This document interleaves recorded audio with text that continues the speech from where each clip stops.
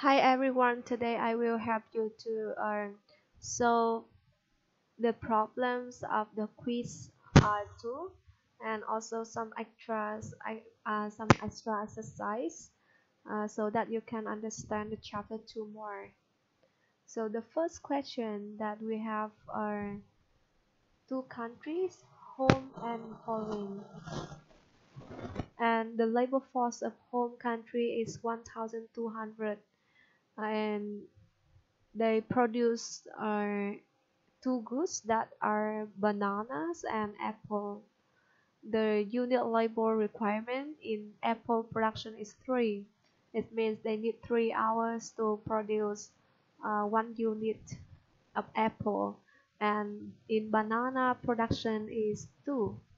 In foreign country, the labor force is 800 and the unit labor requirement in apple production is 5, while in banana production is 1. So you have now you have to graph the home, foreign, and the world production possibility frontier, the PPF line for home country, foreign country, and the world.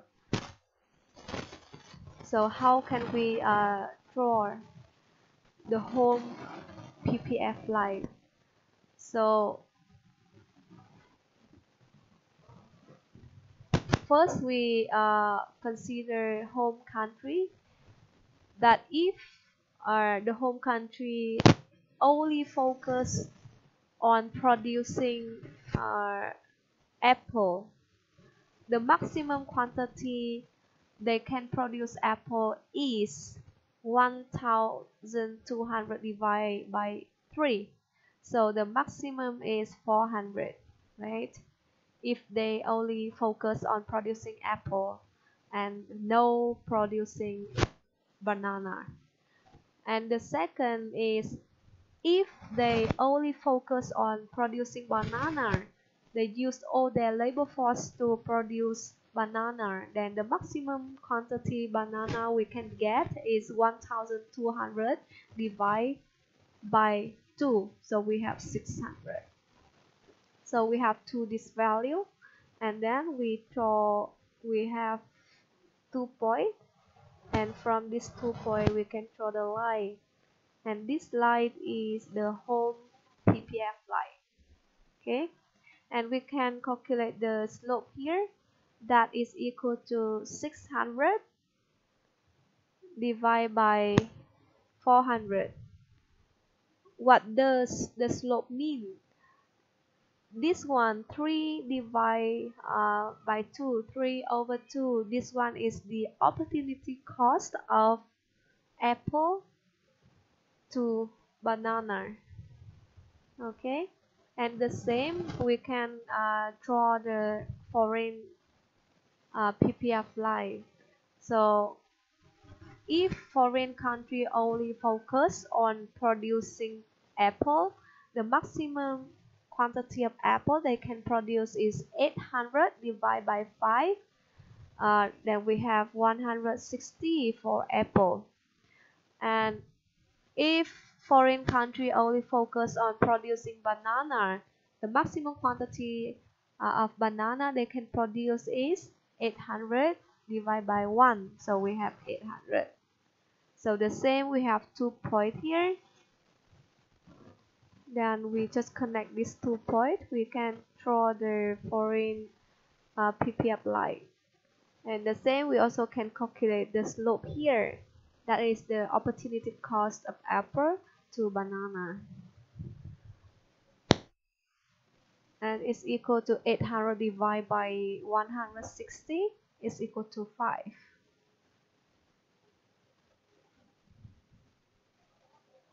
That is how to construct the home and foreign PPF line. How about the world?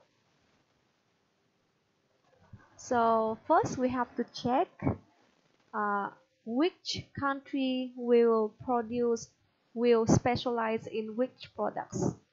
So we compare the ratio between the unit labor requirement unit labor requirement of apple in home country to foreign country, and the ratio between unit labor requirement for banana in home country to uh, foreign country. So this one is the relative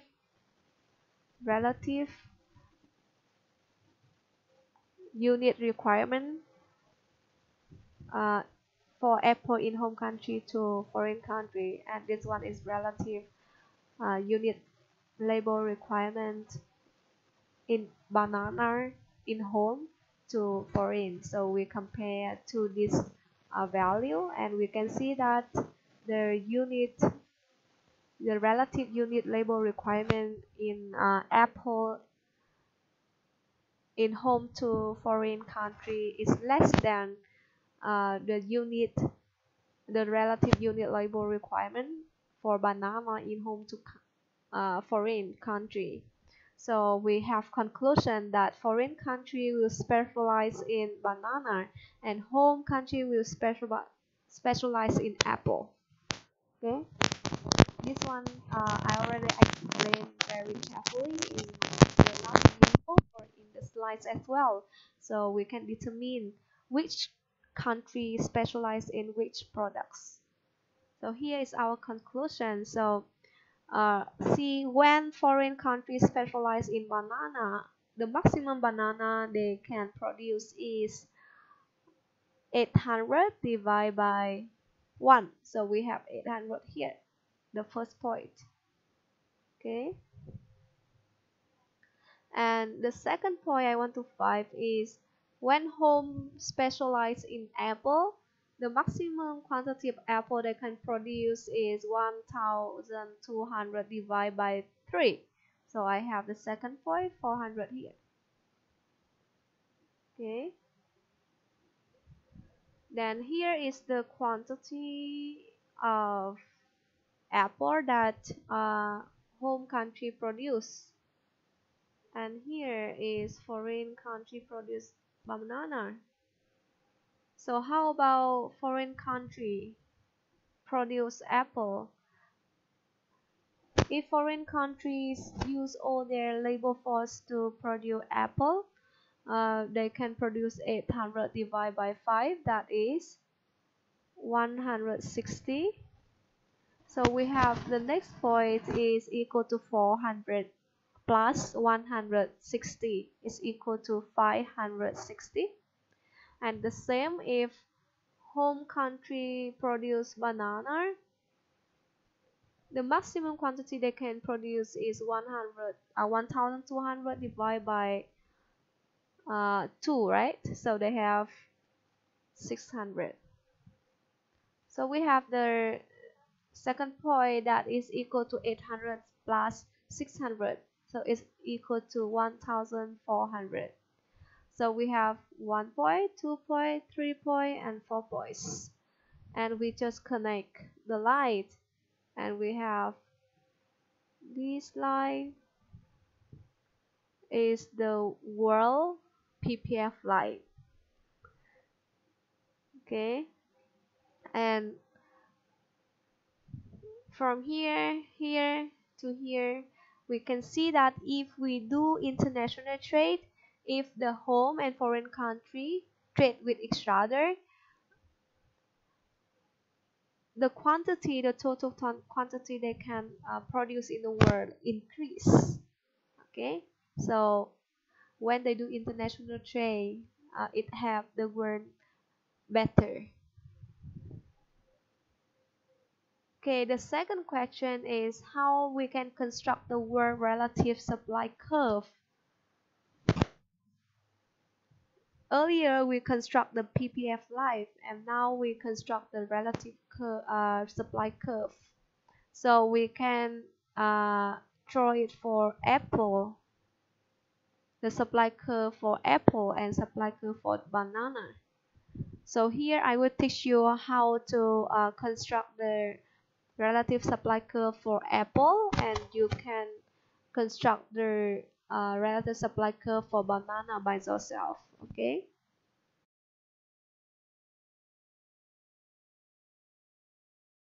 first you have to construct the x-axis, that is the relative quantity of apple to banana, and it's equal to QA plus QA stars divided by QB plus QB star. That is for the relative quantity of apple to banana. And since the home country specialize in apple and foreign countries specialize in banana, so this QA star is equal to 0, right? And but foreign countries specialize in banana, so this QB will equal to 0. So this one what we have left is QA divided by QB star. Okay, and the y-axis is the relative price of apple to banana. And here we want to calculate this point, how we can come out with 0.5. This point is the point that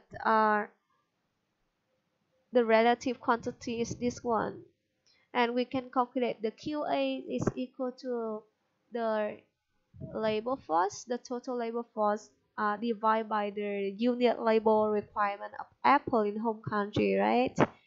Because they specialize, home country specialize in apple, and it's equal to 1,200 divided by 3. That is 400. And the same when the foreign countries specialize in banana, the maximum quantity they can produce is 800 divided by 1. So we have 800. So we have the first point is in x-axis is 0.5. And the second point I want to calculate, that is the relative unit labor requirement of apple to banana in home country. That is this ratio, and it's equal to 3 divided by 2, and it's equal to 1.5. So it's the first point that I can calculate.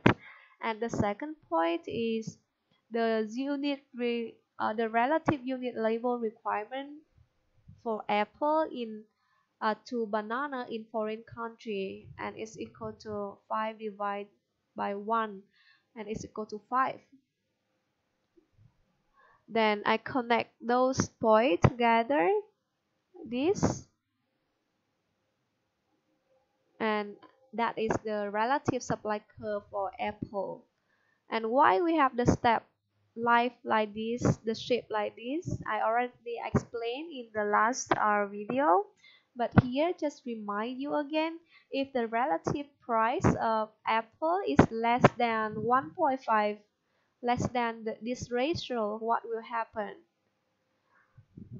There is no supply for apple, right?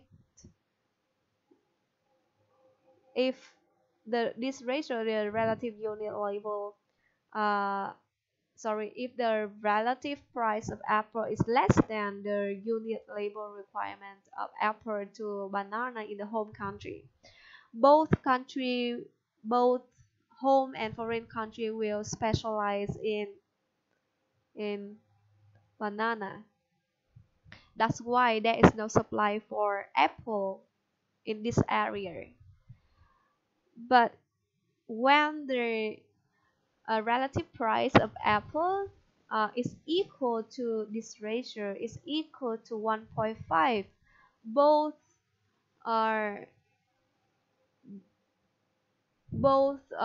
foreign country and home country will produce apple. Okay, at this point. How about here? When the relative price is let me write it here. Relative price PA divided by PB. If it's less than 0.5, both countries will specialize in banana. If PA divided by PB is equal to 0.5, then both countries will produce apple.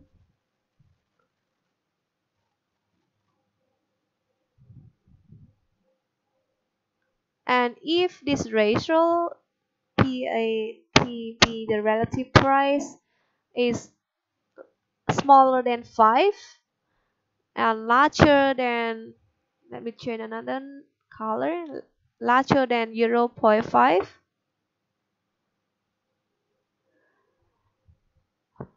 the country will just specialize in one product based on their comparative advantage.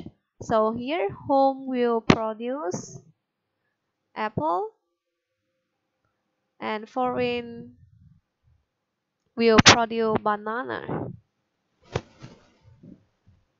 And when, can I write here? Please catch up. PA divided by PB equal to 5. Then both countries also produce apple. And if it's larger than 5, then both countries will specialize in apple. Okay? So let me summarize you to draw the word relative supply curve. You have to find 3 points. The unit, the relative unit label requirement for apple to banana in home country. The second point in y-axis is the relative unit label requirement in apple to banana in foreign country, and the point of relative quantity of apple to banana. Okay, so you have these 3 points. You can connect them and draw the supply curve. Okay. Okay, next question. I give you the information that the demand for apple divided by demand for bananas is equal to price of price of bananas divided by the price of apple. Then now please graph the relative demand curve along with the relative supply curve. So earlier we already draw the relative supply curve, right? And now we have to graph the relative demand curve. And how? We have the given information that the relative demand of apple to banana is equal to the relative price of banana to apple. So it's converse of 1 divided by the relative price of apple to banana, right? So here I find the point. If the relative price of apple to banana is equal to 1, the relative demand of apple to banana is equal to 1 divided by 1 is equal to 1. If this ratio is equal to 2, then the relative demand of apple to banana is equal to 1 divided by 2, that is 0.5. And I choose another point is the relative price is equal to 5. Then we can find that the relative demand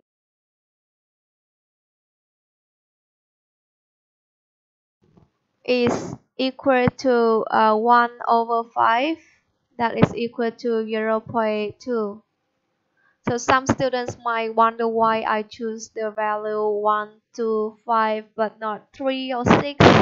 So this depends on you. You just need to choose at least 3 points so that you can draw the curve.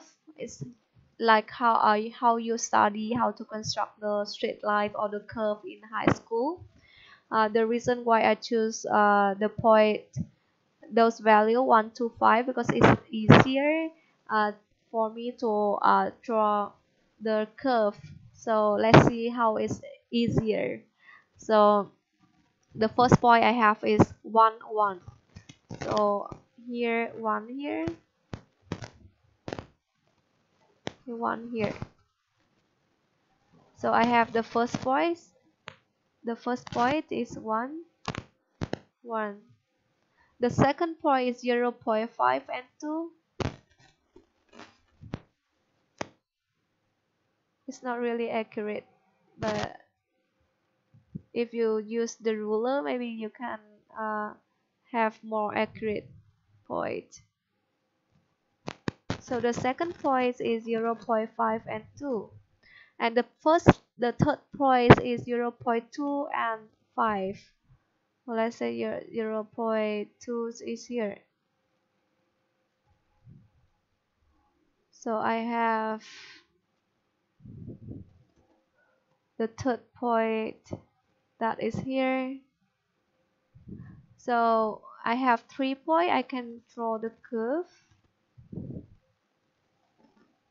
Go through that 3 points. So here is the relative demand curve. And the next question is what is the equilibrium relative price of Apple?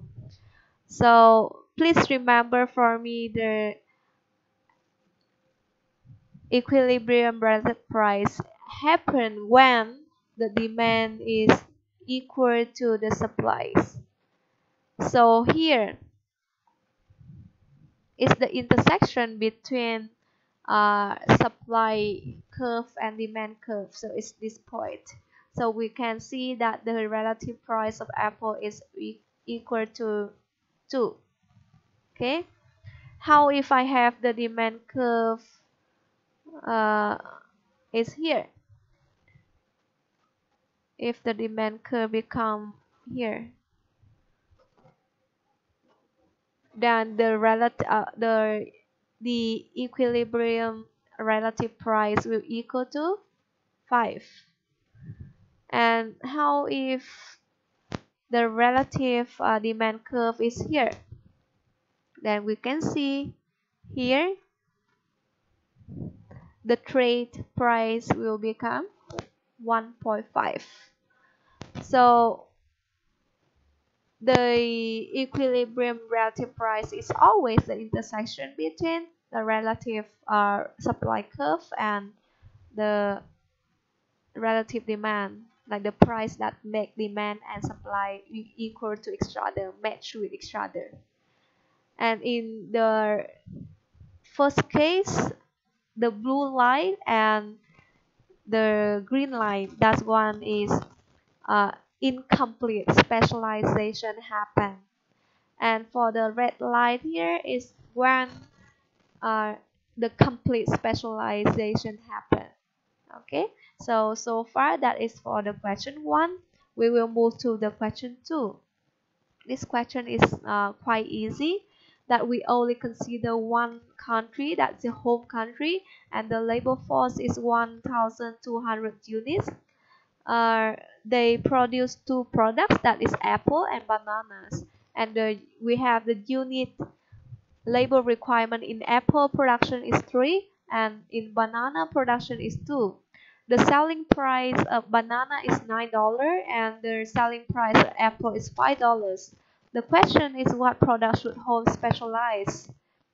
Then we can calculate the wage they pay for the people who work in apple production sector, that is equal to the selling price of apple $5 divided by the number of hours they need to produce 1 unit of apple, and it's equal to $1.67.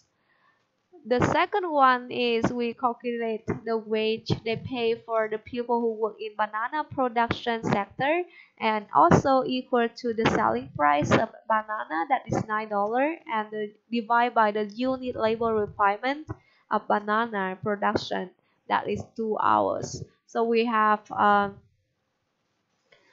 the wage is $4.5. And in one factor economy, the labor freely move to the sector that pay them higher. So here the labor in apple production sector will move to the banana production sector. So we have conclusion that home country should specialize in producing banana because they uh, can get the higher wage.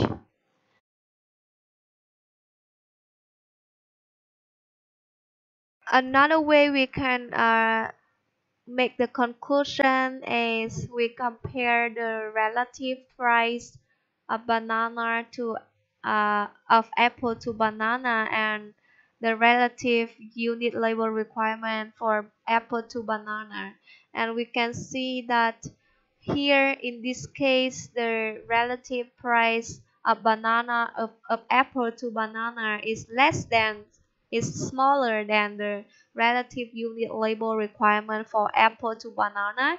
So we can make the conclusion that is home country will specialize in banana and foreign country will specialize in apple. So that is so far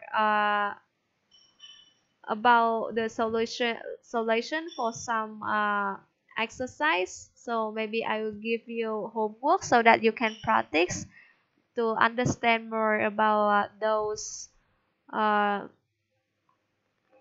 exercise that we already learned. Okay, thank you.